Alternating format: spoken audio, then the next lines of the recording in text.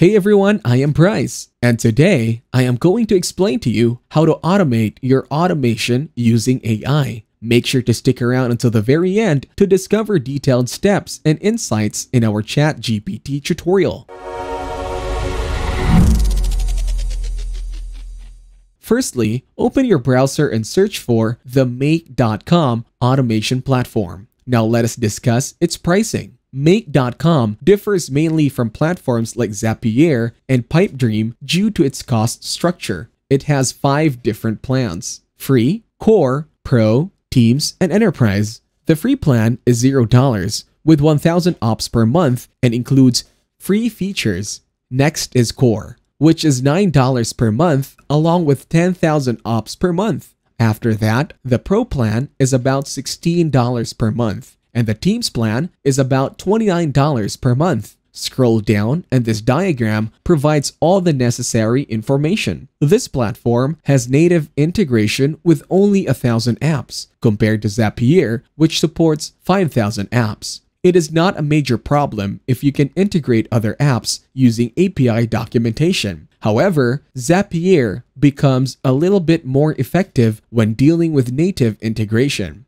Now go to the top right side and click on the Get Started Free button. After that, fill in the necessary details and create your account. Once you are on your dashboard, the upper section shows your operations. Here, as you can see, this is the amount of data transferred or operations in use. Operations are similar to tasks on Zapier, helping monitor your usage within a plan. Now, the controlling operations are connected to the flows you create because each flow you perform is linked to a specific number of operations determined by the tasks you do or automated in that flow. Let us move on to the next operation, which is Teams. You can add multiple teams here, and it is a powerful feature. Unlike Zapier, where teams start at $130 a month, this free platform gives you teams right from the start. In the user section, it shows Webcam AI. To add more users, you'd have to go for a team account on Zapier, which costs more than Make.com. Next, in subscription, you will find your plans if you want to upgrade. This is where you do it. Now everything else here isn't relevant. So let us explore the left side and understand what is there. Here, Teams is like a closer look at the Teams tab we saw before. In scenarios, these are your workflows. And the good thing is, you can organize them by adding folders. For example, you could name one test. This would be a great way to categorize, especially if you have clients or specific operations you want in a particular folder,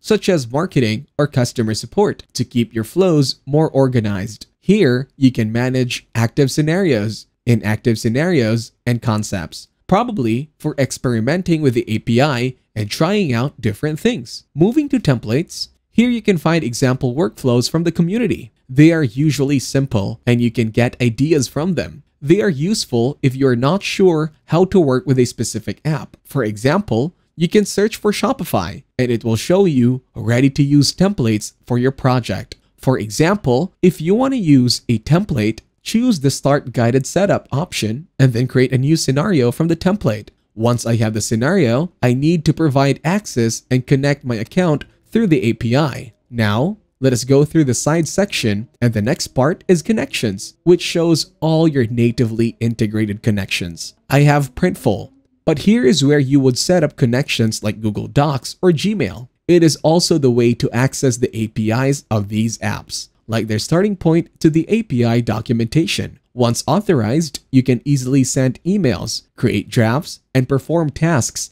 without making separate requests. It also makes things simpler by using webhooks and post requests to access the API with authorization directly. Now let us go on to the next section, webhooks. Webhooks are essential on this platform, particularly when compared to Zapier. This is because the platform here is not as universally integrated. Webhooks are links that can either send or receive data and also enable you to perform specific functions across different software. Next, we have keys. Here is where you generate public and private key and store your data. You can also add your device to your Make account. Then there is data storage. But keep in mind, there are limits. With a free plan, you can only store up to 1 megabyte of data. Next, we have structures. This is a little bit more advanced and deals with JSON, XML, and CSV formats. As you can see, it is mainly used for formatting or parsing data formats like JSON. For example, if you receive data from a webhook and it is unorganized and not know how you want it structured. Next, we have the Resource Hub. Here, you can ask questions and find more info about integrations. Now, in My Apps, you create custom apps, as you can see here, and this is a bit more complex. Under Notifications, we have Zone US1. As you can see here, you can make multiple organizations. So for Zone US1, you can get notifications just for that organization. And this is the bigger selling point apart from the cost difference with Zapier. Let us proceed and connect ChatGPT and OpenAI to this platform, and we'll start building a flow together to understand the details of creating a scenario on Make. So now, go to the top and click on the Create a New Scenario option. Now let us begin by connecting some of our API connections here. Click on the plus button and then search for OpenAI here and click on it. Now, I will set up OpenAI and it is all under one connection.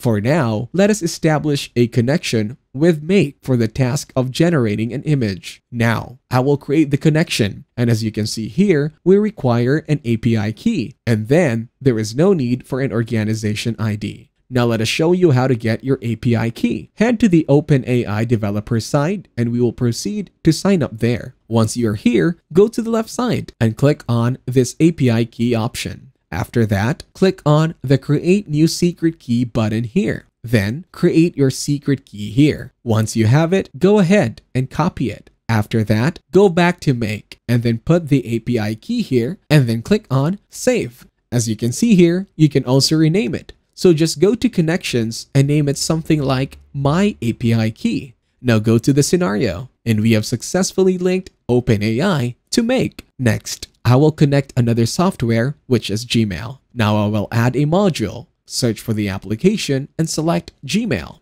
Now let us create the connection.